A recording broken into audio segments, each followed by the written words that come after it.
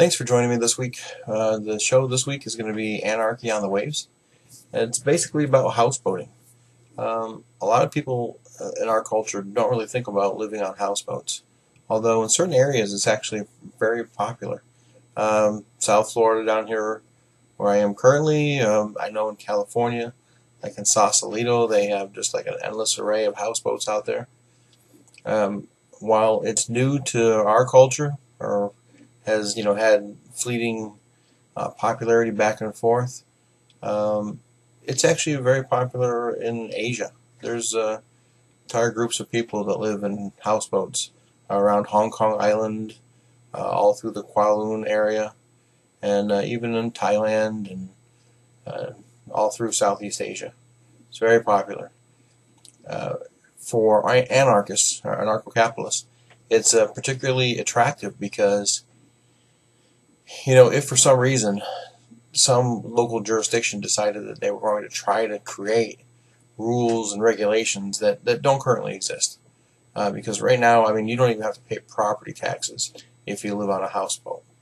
If you actually pulled the houseboat up to a slip, well, then you'd be paying like a portion of that, kind of like you would be in rent by by paying the fees for the slip. But if you're out on the open water and you're not anchored in a harbor or anything, then you actually don't have to pay anybody anything to be out there. So it's going to actually be a way to live fairly free. The houseboats have very little regulation. There's no building code. And you can basically build the houseboat you want to live on. The type of water that you're on would have some bearing on what kind of houseboat you could live in. The more ocean going it has to be, and it needs to be built a little sturdier and built in a certain way to deal with the larger waves from the ocean. But if you're on a small lake, you can really get by with almost nothing more than a barge, and you can just build a house right on top of it.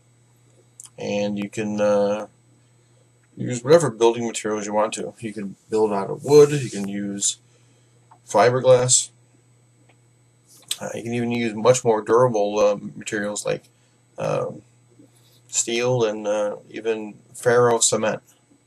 And a lot of people, don't like to think of like ferro cement, but you got to think, while you build it in a certain way, the boat could actually last for a very long time.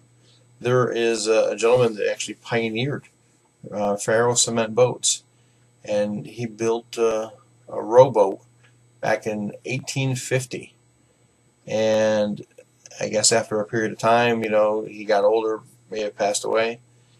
The boat was actually found at the bottom of the pond where he lived, and it probably filled up with water, and it just sank to the bottom of the pond. They were able to pull it back out, and it's in perfect shape.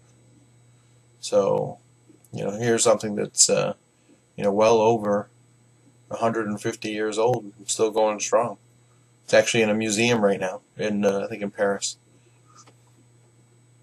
So ferro cement can actually be a very great technique in doing a whole number of things. Boats, because they really don't need to have that thick a wall, because it's very strong if it's cured properly and everything. But you can use it for fences, normal homes now, sheds, you name it. So like I was starting to say before, the great advantage of having the houseboat also is that, if some local jurisdiction decides that they want to change the rules, you can pull up stake and you can move down to another place where those rules won't apply to you. And especially like on the East Coast, the intercoastal waterway basically goes all the way up and down the East Coast. So, excuse me. So you can actually go from all the way to from Maine all the way down to Florida. You can actually go around the southern tip of Florida and then back up into the Gulf Coast, all in what's fairly peaceful waters. So that's a huge advantage, and especially if you situate yourself so that you live, or you moor your boat like near a state line. Like say you're in Georgia, and the Georgia-North Carolina border, or the Georgia-Florida border, Georgia gets a little ornery, you move the other direction, and then next thing you know, you're in another state. Rules don't apply. So it allows you to be selective. Not exactly a permanent traveler type status, but it's pretty close. And then again, going up and down if you're going through the Gulf, or depending on if it's a little ocean worthy, I mean, you can actually go from Florida, and you can sort of scoot around Cuba in either direction, and then you can end up in the Cayman Islands. You can go down to like Cancun, Mexico. I don't know, the Yucatan Peninsula in Mexico, and then down to Belize, and keep on going right down through Central America. So having a houseboat allows you to move and actually take your stuff with you. You can sleep in your own bed every night. So that's not bad. I've been trying to talk the wife into that. We're still in a condo, so the houseboat could easily be the size. So she's kind of getting used to the size. So we'll have to see what happens with the being able to get around a houseboat. We actually are thinking about doing like a 4-hour cruise and having the guy take us sort of out into the ocean so we can get a feel for what it's like to be out there. My wife, one of the first times I took her to it wasn't even an ocean. It was on Lake Ontario up in New York. And we stood on the beach, and she looked out into the Great Lakes and saw nothing on the other side. No land, there's no islands, no nothing. I mean, she just looked out and just saw the horizon with water. And she had a nice little panic attack on that one. So it's that's always something you have to keep in mind too. But then again, I mean, if you're on a small lake, that's not going to be a big problem for you. So the other advantage, or the other disadvantage of having the boat is going to be that where if you're in a physical location, you can easily hook up internet, like with broadband or like fiber. With a boat, unless you can run, if you're in a slip or you're not too far out, you can always run wires, but it's going to take extra care, and you're going to be you're going to have to disconnect if you try to move the boat, and then you'll lose that service. Or you could always go with 4G cell connections. Not a lot of bandwidth while you're on the boat, but you could always go to McDonald's to do a lot of the stuff where you'd have to access the internet. So I mean, there's ways to accommodate the lifestyle. And I even have heard that they're getting ready to come out with a 5G standard, which will even be faster still. So at a certain point, because cell connections are so popular, as long as you're within range of a cell tower with your houseboat, you should be able to get the internet connection you want. So that's going to be pretty useful down the road. And there are marine internet connections. I'm not sure how fast they are, what kind of bandwidth you get, but I do know they're expensive. So that's always going to be something you're going to have to decide if it's worth it, worth your time. And then as far as being able to be really mobile, there are there's a seasteading organization, seasteading.org.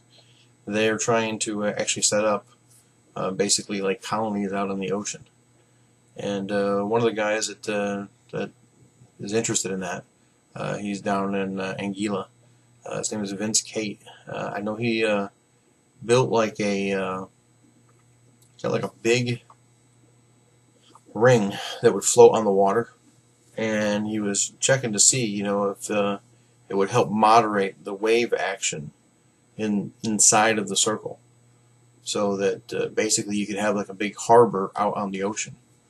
Now, if something like that would work and was built, I mean, you could actually have a whole collection of houseboats out on the ocean, and they could do very well out there.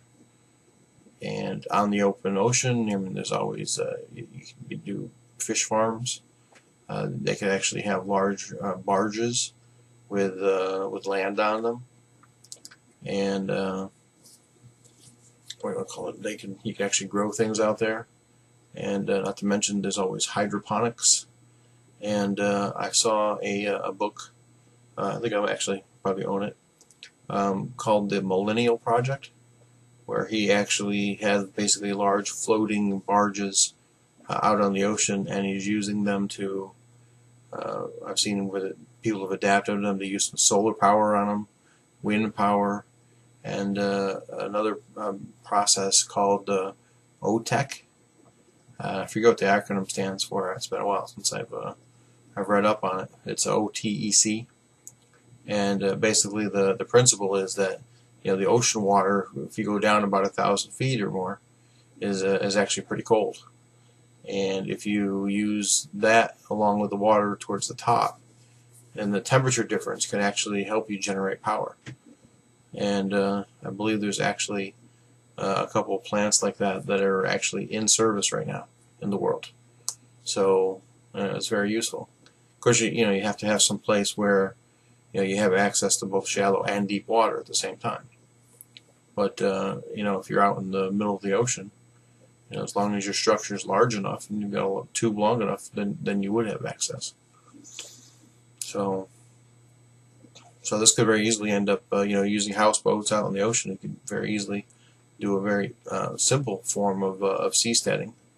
You get out past the jurisdiction of any local country, and you guys are basically a law unto yourself, or definitely an anarcho-capitalist society at that point, because you'd have no rulers. Everybody would be responsible for their houseboat, and the only other thing that you'd have to accommodate would be the rules of whatever organization you were plugging your houseboat into. But as soon as you weren't happy, you could always leave. So they changed the rules and tried to do things that you're not happy with. You can just vote with your feet, which is the best way, and really the only effective way that there's ever been to vote. So I think I'm going to have to wrap up the show. I think that's mostly what I'd want to say right about now about this. It's an area that I'm interested in, and I'll definitely be talking about it more later. I'm actually looking to do several projects along the way towards doing a houseboat myself. I mean, I even like the idea of just putting together basically a barge, which would be like a floating raft with 55-gallon drums under it, the plastic ones. And as long as they're protected from the sunlight, they would actually not deteriorate, so they could actually last a very long period of time. And then on a platform like that, you could actually build a house and spend some time there, at least in a sheltered area. The brother of Ernest Hemingway tried to start his own colony out in the Caribbean somewhere, on a basically a platform like that. I don't know exactly what building techniques he used for it and stuff, but it didn't last long. I know there's a gentleman down in Mexico, and he has the Spiral Island, and I think now he calls it Joxy Island or something like that. His name is Richard Soa. He's had trouble with hurricanes in the past. Not that his floating bottle island actually broke apart, but it lost its anchorage, and once that happened, it got washed up onto shore, and that was the end of it. So he's had to rebuild several times, but he's happy enough with his island that he keeps rebuilding. So there's got to be something there. I appreciate you guys tuning in. Any feedback that you want to give me, that'd be great. I'll post maybe my Facebook link here, so you guys can get in touch with me. And if you have any questions, anything, just get in touch with me. I appreciate you guys watching. If you're watching on my channel, please remember to subscribe and like. And if you're watching on the Voluntary Virtues Network, please remember to subscribe and like to that also. And then come over and check out my channel. Oh, and before I forget, I was able to find about 5 minutes of video footage on YouTube in the Creative Commons. And I'm going to post that right here as part of this video. So, you know, stay tuned and just keep watching. And you'll see a tour of a houseboat on Lake Shasta. And then the other video is about a minute, and that's some houseboats out in someplace in Asia, just so you can get a feel for it. So that would be nice to actually be able to see what we're talking about. And I'm not quite good enough, and I'm not sure this software that I'm using right now will allow me to talk while I'm showing you the video footage. But again, I just hope you guys have a good night, and please remember to like and subscribe. Thanks. Bye. So this is our houseboat. Little table, living room area.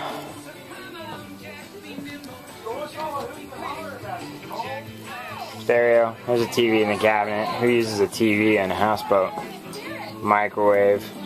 There's a blender in there. Nice refrigerator. There's me.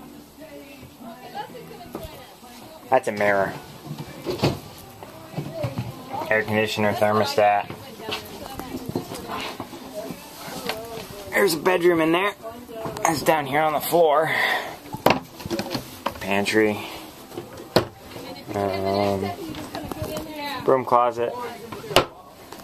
2 bathrooms. There's one doorknob and there's the other. This little bathroom. The mirror. Here I am again. Oh, and yes, I am in fact wearing shorts. There we go. That's me in shorts. A little stairway up here. Goes upstairs to a couple little bedrooms. Let's get some light in here. There's a little bed back in there. That's where I sleep. And all the way back around there. Little fan. Window over there. Opens, blinds, and opens to the air. And there's another matching one here. Here's where the twins are staying. 2 staterooms here. Another one right here. And there's off to the back of the boat. It's me, Keith. Hi, Keith. Yes. You are shirtless. Yes, I am. He's my brother. We're blood brothers, totally. He just gets a little more sun than I do. Yep. Yeah. Front of the boat. Got a barbecue. Bunch of ice chests. The ice chest we brought. They gave us one, but we left it. And there's the view from where we are right now on Lake Shasta. We're just hanging out here. Oh, right, upstairs. The upper deck. How could I forget? We're doing a tour of this place. There's the flying, what do they call this? Flying bridge, yes. You can drive the ship from up here. I'm standing behind the wheel. This isn't bad. Kind of a nice way to drive the ship. A little wet bar thing or something. I don't know. It's a sink. A little storage cabinet. We've got boxes in there. Stereo. We're up here. And then you come around here and, oh, there's the hot tub. Yeah, that's a little disgusting. Right up here.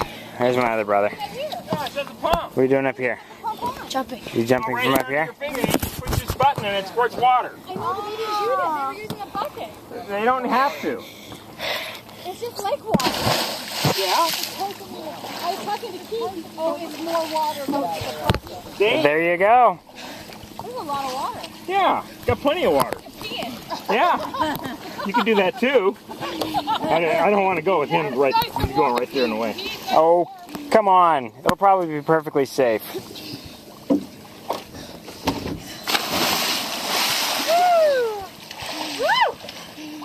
Alrighty.